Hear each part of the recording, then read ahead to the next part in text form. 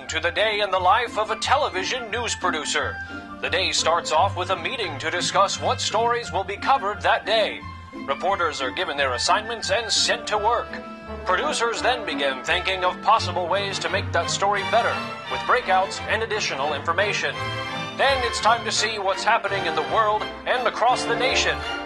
They browse through the Associated Press Newswires, NBC News Channel, which is a service provided to affiliates by the Network for Video, CNN Pathfire, and the countless emails, phone call notes, and official web pages that are all a part of their daily routines. Then it's time to begin putting those stories in a rundown. Producers use a program made by Abbott called iNews to put information into two-column scripts. Those scripts exist as slugs in each rundown. We can move those slugs around depending on where they will best fit in the finished newscast. They also add or subtract time from each story depending on how much will be needed to tell the story. Producers then must choose how to present the information, whether using a full screen with text, correlating video, sound bites, or maps. We choose the type of camera shot, whether it be using an over-the-shoulder shot, a camera shot with a plasma TV showing a graphic, or a simple single shot with just the anchor. That information is also entered into the rundown for the director to utilize later. Depending on the needs of the story, producers coordinate live shots with reporters, find photographers who can run a live truck, and let directors know what's going on. Every word that is spoken in a newscast is carefully scripted by producers. Changing one word can entirely change the meaning of a story. A half hour before the show, the producer checks all graphics to ensure they are error-free. That's also the time scripts are printed for the director and anchors. But what about when breaking news happens a few minutes to showtime?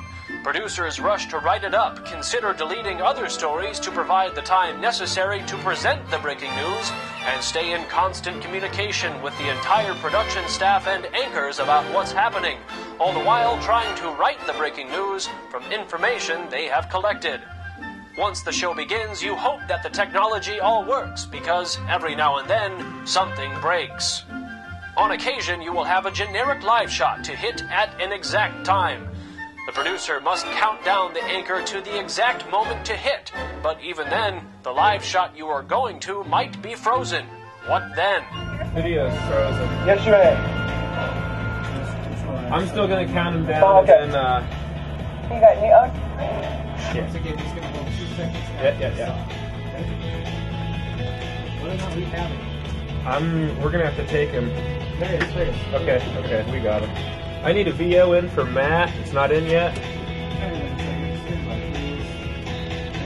1 minute to Matt. Here we go, A-rolls. Next on the news at noon, the changes ahead in focus for Iowa from the governor at the state capitol this morning. Plus, a local apartment catches fire with 4 children inside. And the debate runs afoul whether it's okay to raise chickens in one eastern Iowa city. Plus, meteorologist Eileen Lone has your Storm Track 7-day forecast. It is 12 o'clock. Time for the news at noon. The best newscast 30 in seconds. Iowa. This is You may have Iowa's to touch News a little Channel bit, Sarah. 7 with Sunny Lane and meteorologist We're taking it Eileen either Lone. way. When all else fails, This is the we roll the VO KWWR early. News at noon. Good afternoon on this Tuesday. I'm Tara We're Thomas taking in him. for 15. Sunny Lane as she continues maternity leave. Governor Chet Culver giving his condition of the state 10, speech this morning 9, on the main theme, the 8, state budget and 7, jobs. With our 6, top story, reporter 5, Matt Breen has a 4, wrap. He's 3, live from Des Moines. 2, Matt. 1. Good afternoon from Des Moines Let's and go the with the state video. capitol, where Governor Chet Culver in his condition of the Okay, I'm state getting off the speech phone with you, acknowledged KTIV. The state faces fiscal problems, but he defended the steps he has taken to advance the state of Iowa amidst the most dramatic economic downturn since the Great Depression. Okay, I'm going to Culver put the said video the in a couple condition more of the times if state that's cool with is you. resilient because the people of Iowa are resilient. He says they've weathered floods You and got 2 of them in tornadoes, there now. and then turned around and asked lawmakers to commit a significant portion of iJobs money to flood recovery. iJobs has created thousands of jobs, Culver says, and is at the heart of his top priority this legislative session, job creation. This morning, Culver the hit program back. is borrowing $750 million, and critics say the governor has spent the state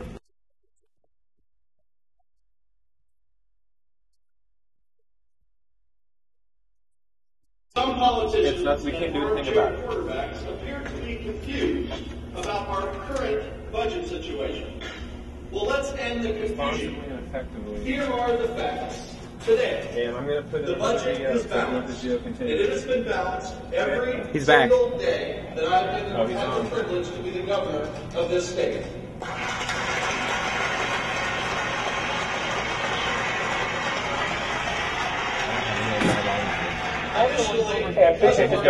Restoring initiatives. The budget this morning is smaller than the one it was on the day that I took office.